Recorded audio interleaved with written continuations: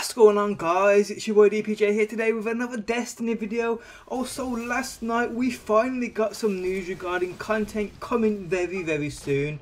So let's recap.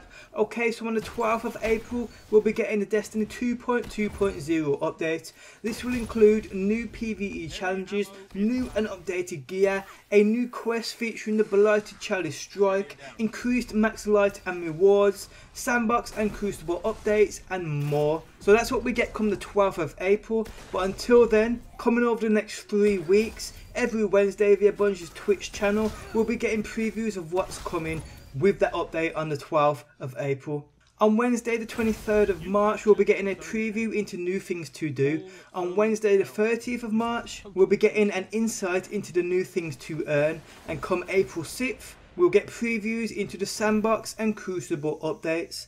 So the next few weeks will be full of new info, but until it starts on Wednesday, all we have is the picture which you guys can see on screen now, taken from the weekly update yesterday. Now this picture has had everybody talking. Clearly we see a Hunter Titan and Warlock which seem to be in taken form, which itself asks a few questions. What the hell is going on, and how is this even a thing? Well, there has been a lot of speculation. Is this a shader? Is it a new form of Taken enemy? There's even people thinking that there might be new Taken themed subclasses, which in my opinion seems most doubtful. I personally feel these are just new shaders. Another very interesting thing about this picture is the armour all three Guardians are wearing. It seems as though it is Prison of Elders armour, as you can see on screen now. So what does this mean? It's obvious Bungie are making some sort of statement, but what is it?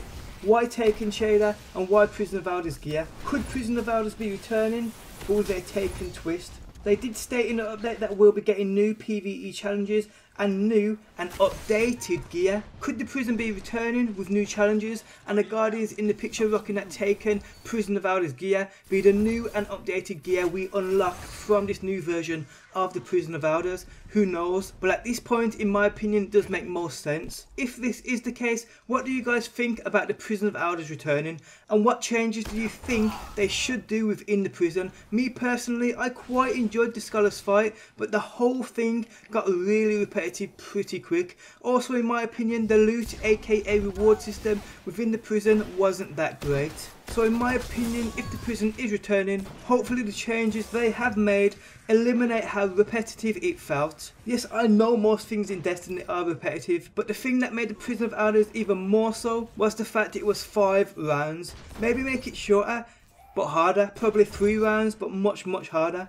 Also eliminate the chest and key nonsense. That in my opinion was pretty pointless. It was a feature where the loot in my opinion was below par for what it was. So changes to the loot also need to be taken into account in my opinion. But what do you guys think? What change to the Prison of Elders, if it is that which is returning, do you feel need to be made?